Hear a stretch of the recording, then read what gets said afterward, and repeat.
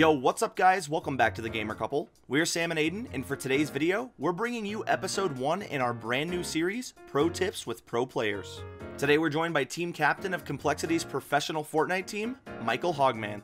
Hogman is an insane Fortnite player who's been crushing the Fortnite scene since the very beginning. He recently placed 4th in week 4 of the Fortnite Summer Skirmish, and placed 12th in the Duo Skirmish this last weekend. Today, he's going to be giving some tips on the rift system inside of Fortnite, and also one extremely overpowered tip to guarantee you a kill every time you use a rift.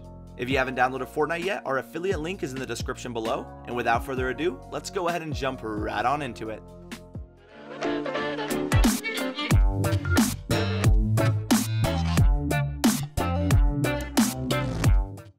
I think he's waiting. Dude, I feel like at this just being point, patient. He knows that he's the only one high ground, and those three have to fight each other. Yeah. Oh, there you go. That's your point. Hogman finds Quick, 4. sneaky one. No way. That's Whoa, that was Ninja. There's Later, 5. Ninja. Oh. Have a nice day. Oh boy. Oh. Oh my! What? Here we go. Oh, he got a huge tag. He can do it. GG, baby. Oh, that was a good end game for Hog, man. What's up everybody, my name is Michael Hogman. I'm the team captain for Complexities' professional Fortnite team, and today we're going to be talking about the rifts that were recently added in Season 5 for Fortnite. Okay, so as you guys know, in Fortnite, pretty much every season, the developers will go through and they'll change everything about how they're going to have their game. Is there a different theme of the game? Is there different mechanics? Last season we had Hop Rocks, which were really cool, and this season we have these multi-dimensional rifts. And how these rifts work is they are at select locations throughout the island, and they also spawn in a certain amount. So it's possible, like next to Tomato Town, for example, you could have 4 rifts, or you could have 1 rift, or you could even have 0 rifts. And how these work is you go through these rifts, you just walk through one of them. The rift will despawn in about 5 seconds after you walk into it for your teammates or for enemies or whatever to walk into as well.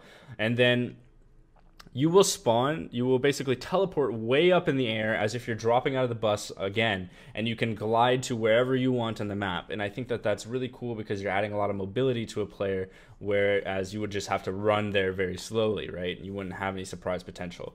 So I look at these rifts as a very, very positive a very positive feature to the game. I hope that they do continue to leave these after Season 5, but it's possible that they might take them away. But there's 2 different things you can do with these rifts specifically. One is you can play it very aggressively, and I'll get into that in a second. But I want to warn you guys that the other way that I would use the rift, if you only have 1 rift left in one specific area and it's yours to take, I would use it to reposition around the map. I would use it to go towards the safe zone or go towards like the middle of the safe zone and try to find a way to either farm materials better, get into a better spot, get better loot if you need it, get some more shield if you need it. Just be smart with what you're doing, because the other method is something that is very aggressive. It's a little bit risky, and I think that if you do it, you might be able to land a free kill and increase your kills per game every game if you start doing this trick. Okay, so this aggressive rift dive, I call it. It's like a rift dive. It's going to be interesting because if you take this rift and you want to kill someone, what you're going to do is you're going to rift in. You're going to have your SMG or drum gun or whatever your fastest / highest DPS weapon is. You could even do a hunting rifle if you like want to no-scope somebody off of a rift dive. But what you're going to do is you're going to go in with your SMG pulled out before you enter the rift. And this is really important because if you go with your pickaxe in, or if you have like a pump shotgun out as you're entering the rift, you're going to have to enter the rift, drop, land, and then swap your weapons, and you're going to lose a very crucial amount of time there, and that's not what I want.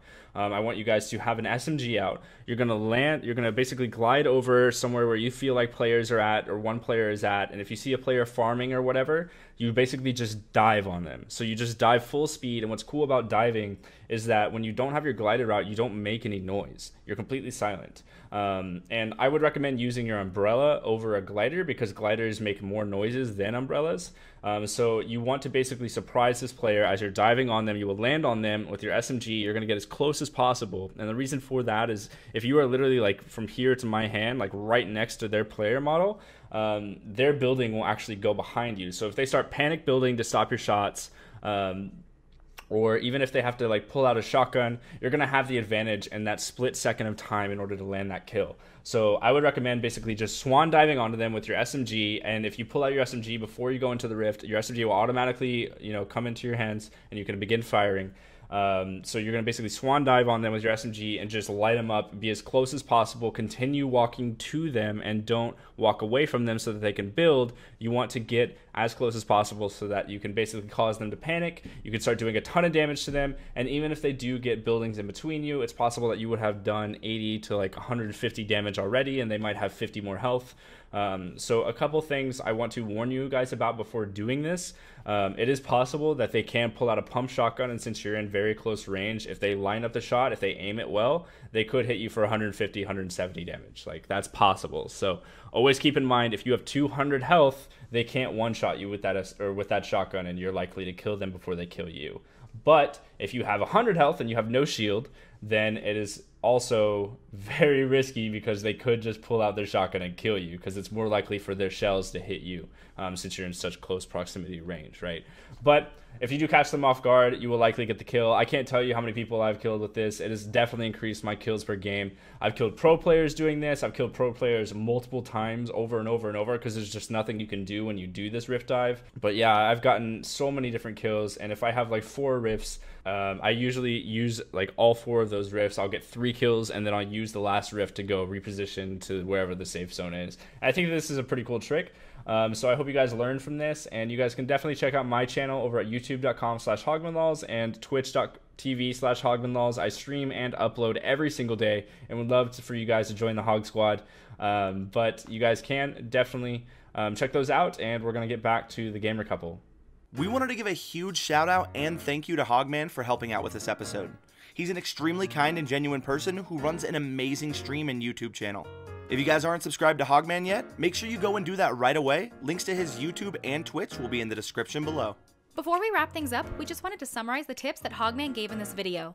When rift diving, get as close as possible to the enemy because any good player will try to build out of instinct, but if you're right on top of them, the building will go behind you. Enter the rift with your high DPS weapon already equipped so it goes straight into your hands when landing.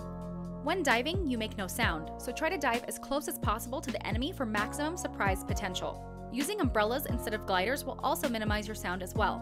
Whenever there are multiple rifts, use them for kills, but if there's only one rift, use it to rotate for better positioning or for some extra farming and looting time. Anyway guys, it's gonna go ahead and wrap it up for this video. If you guys did enjoy the video, make sure you hit that thumbs up button down below. If you guys are brand new to the channel, don't forget to subscribe and hit the bell to never miss a Fortnite video or live stream. If you want to stay up to date with us, our Twitter, Discord, Instagram, and Twitch are in the description. And as always, thank you guys so much for watching, and we'll see you next time.